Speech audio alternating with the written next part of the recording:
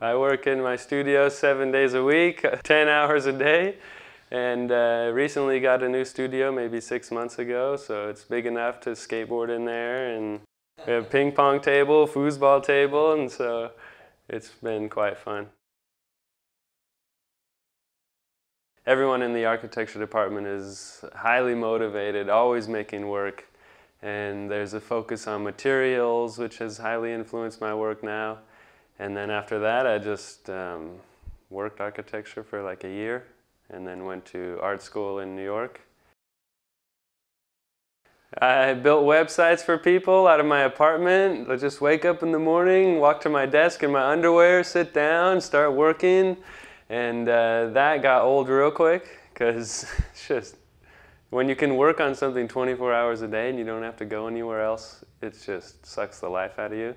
Then I was an assistant for a year and a half, and then quit doing that probably a year and a half or 2 years ago, and here I am. Yeah, he was great, super generous. Every time anyone came to the studio, he was like, "This is Nick Van Woert, amazing artist," and I'd be like, "No!"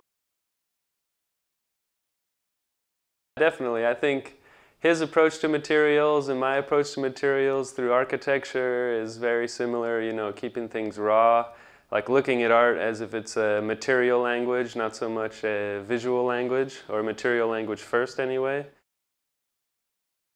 In Nevada, it's very severe geographically, where you can see how nature has like formed the mountains and the rivers and the trees, and everything is so dry, and like there's forest fires, and it's just like, so I was attracted to that growing up, but I didn't know how much I liked it until I moved away from it. When I get these fiberglass statues, they're kind of amazing works of art just to begin with, because they reference the past, but they start to say that, you know, we're interested in preserving a visual likeness to the past, but not a material likeness, because they're all made out of fiberglass. And so I started to see a kind of evolution of ideas and an evolution of materials and over the past like 100 years in art and architecture. And so to start with something like that and then just break it open or add to it or whatever, then, you know, it kind of continues that discussion. I've got these boxes filled with materials, and all the materials have come from my house, or some materials are ones I've grown up with, but maybe everyone has. And it's everything has been desaturated, so all the work is like black and white, which I think has to do with a lot of my ideas about the natural world versus the man-made world. And there's like, as man-made materials become more and more saturated and more brilliant in color and more like poignant and maybe even more poisonous or whatever, the natural world at the same time I think can become, or is becoming, a bit desaturated. It's not as vibrant and it's not as maybe alive as it once was.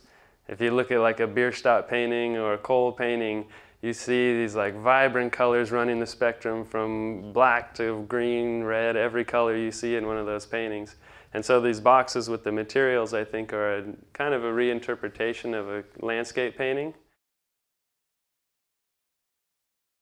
I think anatomy is very much like archaeology, which goes back to those boxes again I was talking about, because they're stacked in a way that makes it read like a almost like a cross-section through the surface of the earth, so you can see the kind of strata of material that's stacked one on top of the other. I think I started looking at the world we've made as a reflection of who we are. And so for me, if you dissect the world around us, if you cut open architecture and maybe your house and you start to look at the materials, it's going to be a reflection of how we're thinking and our motivations and our priorities and attitudes about material and all that. There's nothing we're more familiar with than our own bodies. And so when you look at that painting, you see these guys looking at a body on a table that's being cut open, and the look on all of their faces is that they're totally engaged, totally interested, and because they're seeing what they know so well in a way that they've never seen it before, and they're looking at the inside of the body. That's like the one thing we cannot access.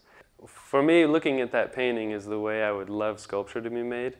So they're cutting open something so familiar to show it in a new way, and that's the way I'd like to approach my practice.